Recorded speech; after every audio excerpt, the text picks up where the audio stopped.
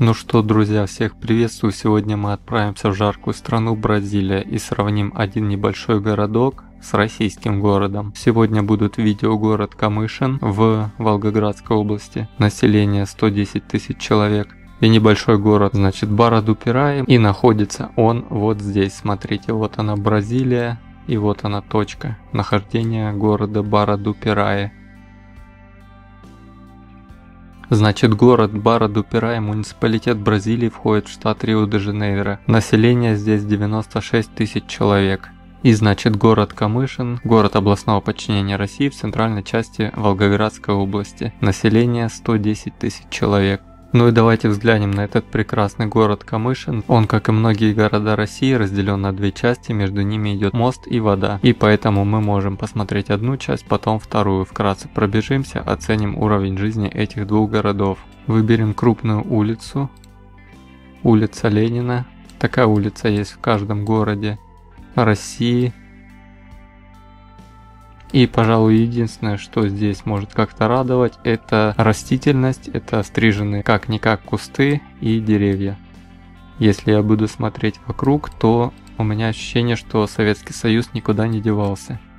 Какие-то четырехэтажки, даже не пяти, посмотрите. Как интересно получается, на самом деле это все пятиэтажки просто.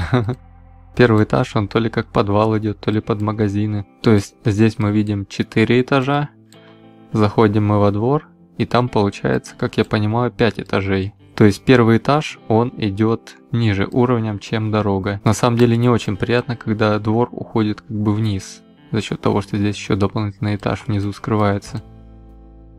Есть, как ни странно, мусорка, посмотрите, в таком месте и есть мусорка. Это, конечно, плюс для этого города, но в целом как-то серо-уныло. Вроде бы есть и тротуар какой-никакой, какие-то очень унылые газоны, посмотрите, вытоптанный, июль на дворе, зелень как будто бы специально была выкошена.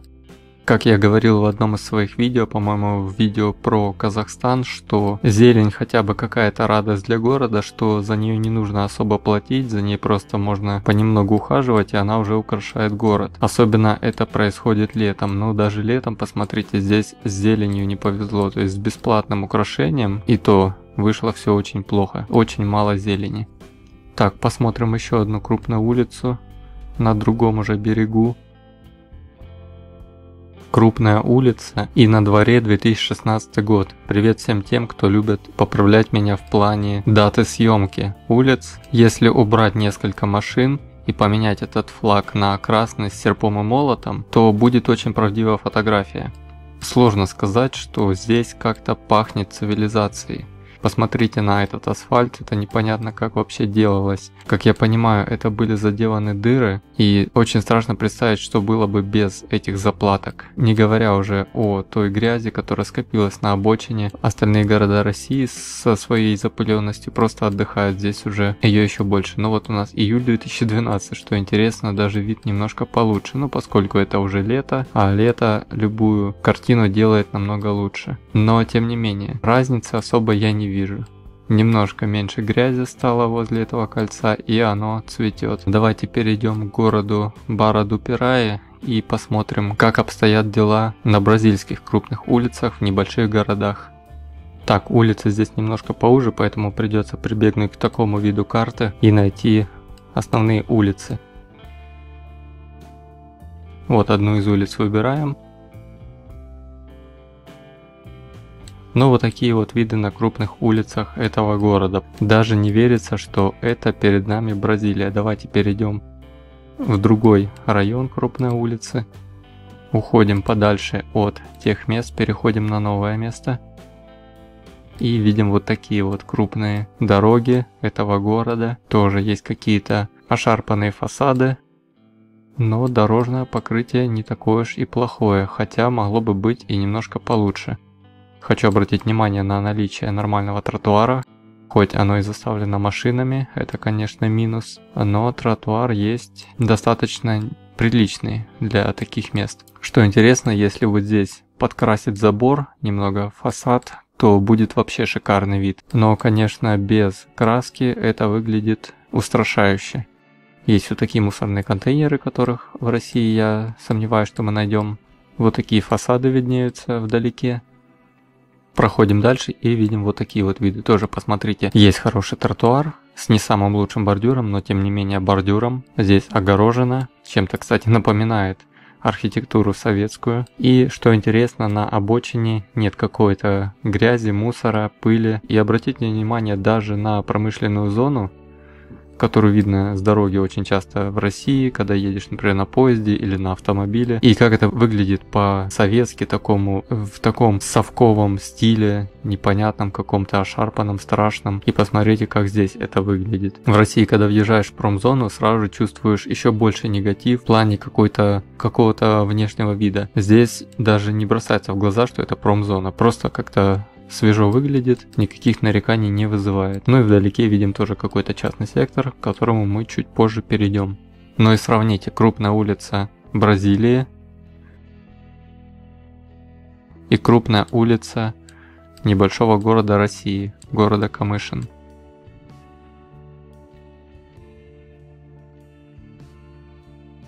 Перейдем на мелкие улицы города Barra. Давайте поищем какие-нибудь окраины, поскольку я не знаю, откуда люди берутся, которые постоянно говорят, что я специально какие-то там злачные места отбираю. Я, конечно, не спорю, что я могу попасть на хорошие места, но где-то будут скрываться плохие в этом городе.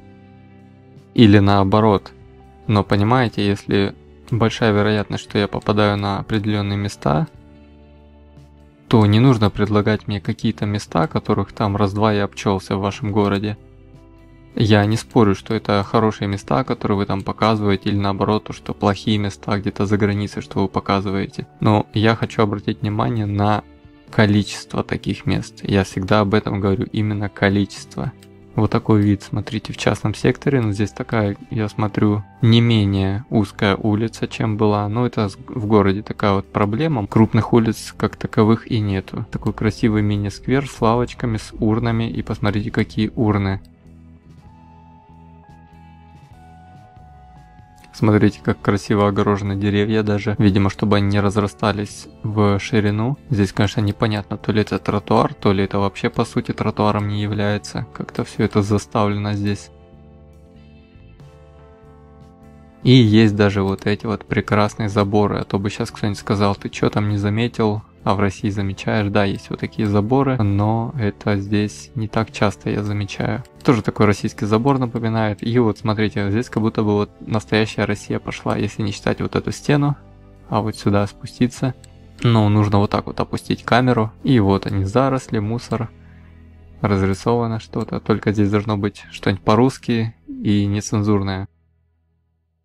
И даже металлопрофиль на крыше точно такой же, очень похоже. Ну и здесь то же самое, только нужно убрать тротуар, немножко похуже дорогу сделать, и та же самая Россия. Но стоит только немножко подняться, и уже мы видим Бразилию. Снова Бразилию с лучшей стороны. Посмотрите, какая растительность, забор, тротуар. Под дорогой какие-то сорняки, это из минусов. Не до конца доведен до ума бордюр. В целом, конечно, не так уж и плохо. Давайте на секундочку переключимся в частный сектор города Камышин. Ну а вот и частный сектор. Здесь вперемешку жилой сектор, частный сектор. Очень даже, кстати, что-то непонятное. Посмотрите здесь, как я понимаю, бараки. А рядом находится самовольная пристройка. На дворе снова середина лета, но газон куда-то делся, он не цветет. Непонятно, что с ним сделали. То ли вытоптали, то ли обработали чем-то специальным, непонятно кому это нужно. Я, конечно, все это утрирую, но вы понимаете, о чем я. Меня это возмущает. Насчет дороги я даже не вижу смысла что-то комментировать, вы сами все видите. Здесь пошли заросли. Как бы наконец-то мы видим, что хоть зелень появилась побольше, но и тут не все, слава богу, как-то все заросшее. На обочине тоже не пойми, что творится. Нет тротуара, чтобы пройти. То есть пешеход должен идти вдоль дороги. Но и вдоль дороги не так уж комфортно ходить, поскольку здесь, ну, просто куча грязи, пыли. А в дождь и слякоть это вообще еще хуже становится. Вот есть не самые худшие виды частного сектора, хотя бы есть какой-никакой фасад, забор и даже зелень. Но видим, с этой стороны тоже. Фасад вроде бы пойдет, но испорчен каким-то непонятным балконом, посмотрите, но он просто не вписывается. Да и вообще в плане содержания такого балкона как-то, ну, мог бы быть и получше. Смотрим вдаль, никакого вдохновения не вызывает, давайте переключим улицу.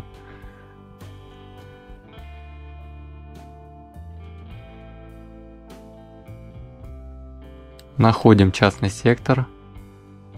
Но здесь непонятно вообще. Ощущение, что война, она только закончилась. Хотя, снова обратите внимание, октябрь 2016. То есть чуть больше, чем полгода. Посмотрите, какой выезд. Идет дорога, слой потрескавшийся. Здесь уже идет бездорожье.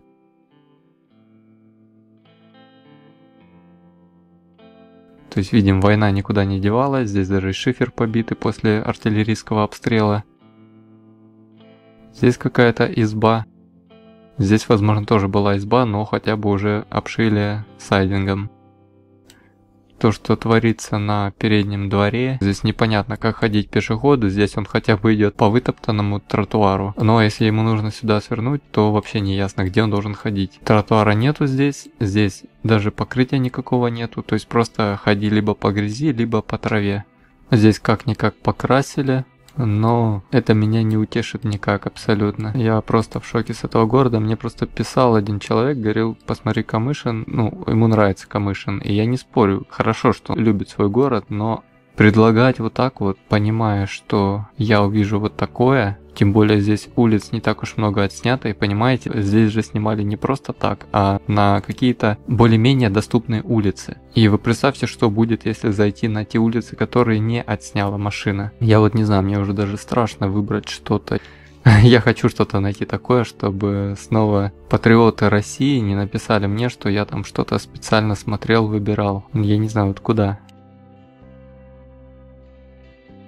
Ну, смотрите, ну вот здесь что-то постелили, вот это хорошо, вот нужно вот этот весь город вот так застелить такими тротуарами. Но отходим, снова видим, обочина какая, обгрызанная. Ну, я даже не знаю, что сказать, ну, дорожное покрытие простое, но хотя бы без дырок, без ям. Все, в остальном плюсы заканчиваются, даже автомобили паркуют на газон, на котором нет травы, как обычно. В этом городе. Вот здесь что-то непонятно понаставили. Это на улице был ларек. Посмотрите, как убого смотрятся вот эти холодильники с обратной стороны. Здесь то ли зону выделяли под что-то, потому что, видите, территория как-то виднеется. Но смотрим, что даже через 4 года ничего не изменилось. Только автомобили стали туда парковать. Не, я давно такого плачевного города не видел. Вот, напомните мне, какой еще был город, который более плачевный, чем этот? Я что-то не припомню. Камчатка разве что. Петропавловск-Камчатский.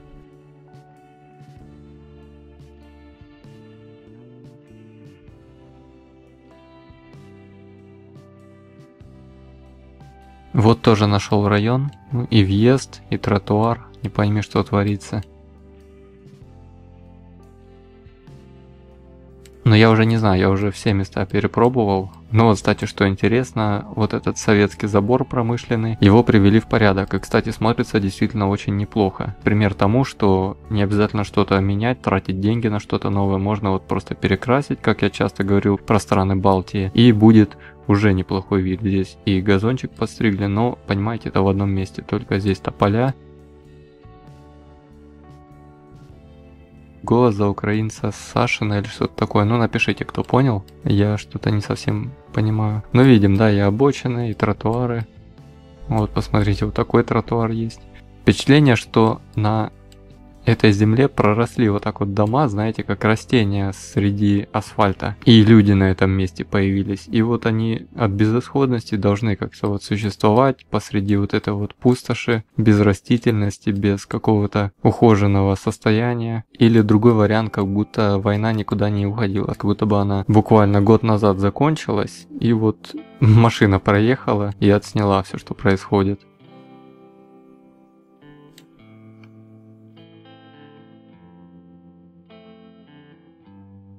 Ну и вот такой частный сектор, смотрите. Ну тоже та же самая картина.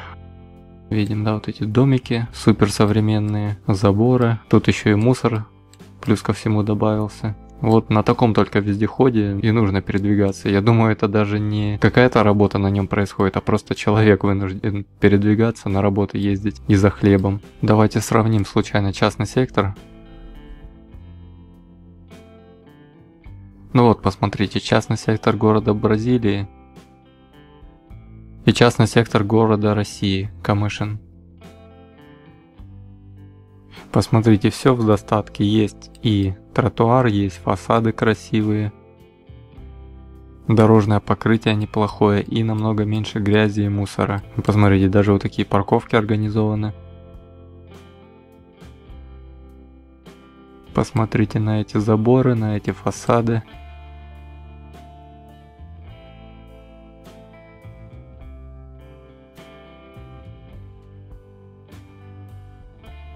Вот такие места. Тоже не все идеально, посмотрите, есть вот здесь какая-то земля, бугры, неровности, мусор. Вот мусора побольше, вот если сравнивать минусы, то здесь больше мусора. Вот только в этом, наверное, Камышин выигрывает. В остальном дорожное покрытие это полная противоположность. Фасады в целом тоже. То есть какие-то ошарпанные, но большинство приведены в порядок, либо просто среднячок. Ну и как я уже говорил, почему-то отсутствует в Камышине растительность. То есть даже из дешевых преимуществ городу не повезло. Вот снова видим мусор. Здесь, скорее всего, обоссали что-то.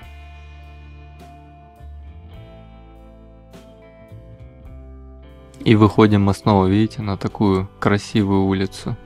Не прям роскошную, но красивую. Вот, посмотрите, какой двор здесь. Здесь стройка идет.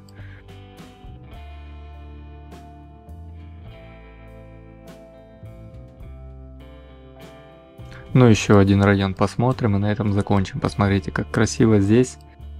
Тоже такие ограждения на тротуаре, знаки есть. Растительность такая экзотическая. Красивая черепица на крыше. И посмотрите, есть наличие лавочек. Лавочки, остановки, разметка на дороге. Ливневки есть. Вот такой частный сектор тоже где-то в закоулках. Да, выглядит может тоже не везде шикарно, но я вам напомню. Частный сектор этого города бразильского и частный сектор российского города. Это я вам напоминаю, потому что куда бы мы ни сувались, да, эти виды хуже на фоне остальной части этого города, но вы не забывайтесь. Так что вот такие вот виды мы посмотрели в целом. Ознакомились с Бразилией, ознакомились с еще одним российским городом. Рассказывайте о моем канале друзьям, знакомым, распространяйте мои видео в различных сетях. Ну и до скорого, ждите новых видео и пишите в комментариях свои мысли и советы.